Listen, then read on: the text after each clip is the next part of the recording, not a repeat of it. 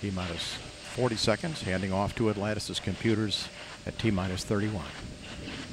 T-minus 35, 33. Clock will hold at T-minus 31 seconds due to a failure. And we have had a failure. Ground launch sequencer. We had a problem on the dock's retrack switches. And NTDSP. Go ahead. Yes, sir. We need guys to go do the verification per the LCC, please. All right, CMAC. Yes, CMAC. The LCC says we need to verify using a camera, and we're positioning camera 62 right now. Okay, let us know as soon as 62 is swung over and you can verify LCC for GVA retract, please.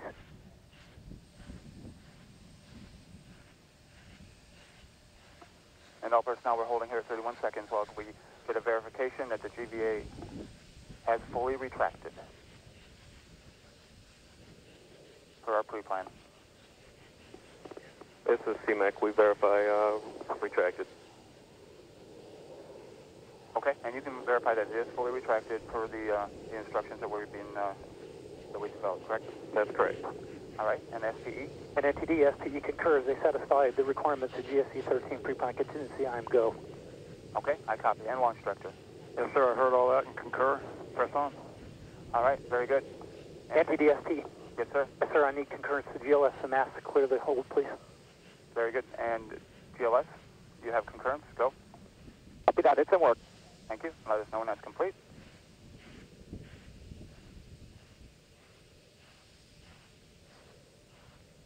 NTD, we have it in work. All right, guidance.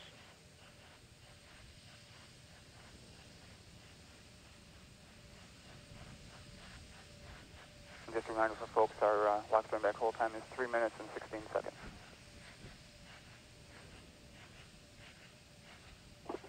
NTD, CTLS on 212. We're ready to go. All right, very good. And launch director, with that cleanup, we're going to go ahead and proceed. Yes, sir. Please do. All right, and all personnel, we are going to pick up the clock here momentarily. And GLS, you can resume the clock on your mark. Copy that. Countdown clock will resume on my mark. 3, 2, 1, mark. T-minus. Go for auto sequence start. Handoff to Atlantis' computers has occurred. Solid rocket booster nozzle steering check and work. 20. Firing chain is armed. 15. Go for main engine start. T-minus 10, 9, 8, 7, 6, 5. All three engines up and burning. 2, 1, 0, and liftoff. The final liftoff of Atlantis on the shoulders of the space shuttle. America will continue the dream. Program, Houston. Roger roll, Atlantis. Houston now controlling the flight of Atlantis. The space shuttle spreads its wings one final time for the start of a sentimental journey into history. 24 seconds into the flight, roll program complete. Atlantis now heads down, wings level on the proper alignment for its 8.5-minute ride to orbit. 4.5 million pounds of hardware and humans taking aim on the International Space Station. 40 seconds into the flight, the 3 liquid fuel main engines throttling back to 72% of rated performance in the bucket, reducing stress on the shuttle as it goes transonic for the final time.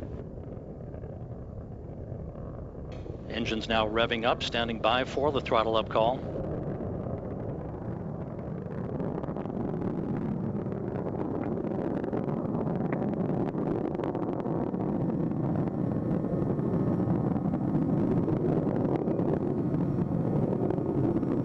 Atlantis, go at throttle up, no action, DPDT. Go with throttle up, no action on DPDT. That call from Capcom Barry Wilmore, a transducer, instrumentation only, no action required.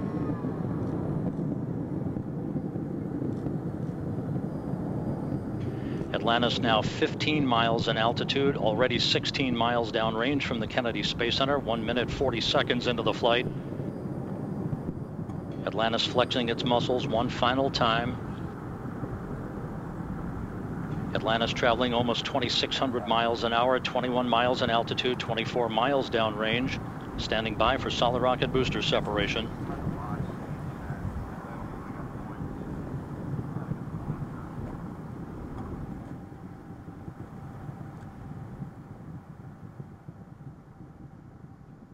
Booster officer confirms staging a good solid rocket booster separation.